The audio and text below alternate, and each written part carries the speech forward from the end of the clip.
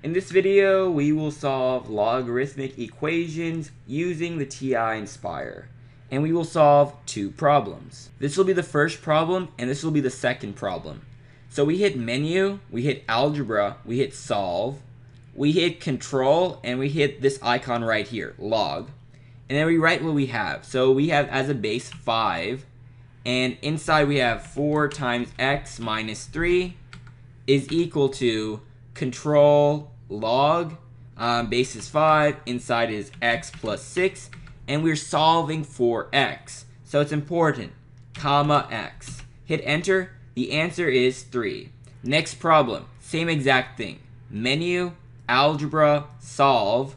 We have a log base 3, so control log, base is 3, inside is 2 times x plus 5 is equal to 3. We're solving for x, so comma x, hit enter, and the answer is x is equal to 11.